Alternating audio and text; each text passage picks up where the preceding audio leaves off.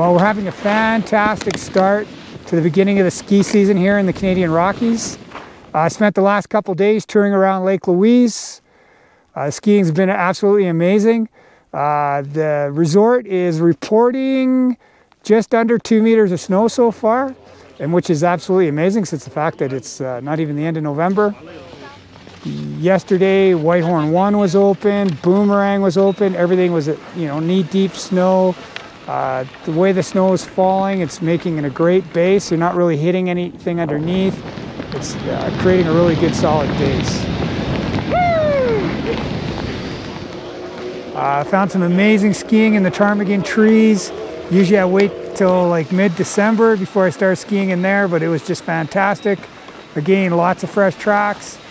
Skiers and snowboarders are loving the early season conditions. Better than I expected. I just skied till I saw the first stash of POW, and then I've been hitting it ever since.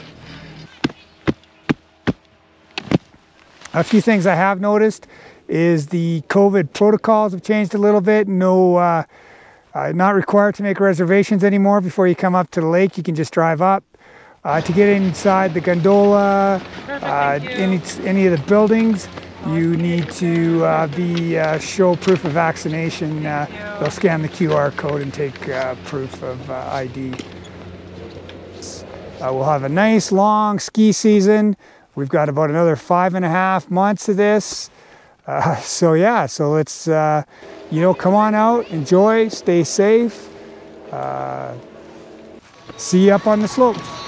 Cheers. Have a good one. I find